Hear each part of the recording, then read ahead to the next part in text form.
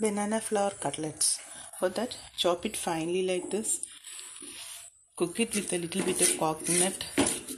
Then mix it with boiled potatoes, peas, turmeric and pepper. Now mix the ingredients well.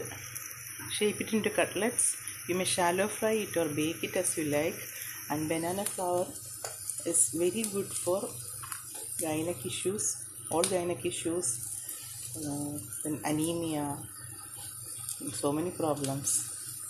And children will also love it if you make it as a cutlet, especially for young girls, ladies who are suffering from anemia, Gyneac problems, high bleeding, menstrual disorders, other uterus problems, ovarian problems, and people with PCOD.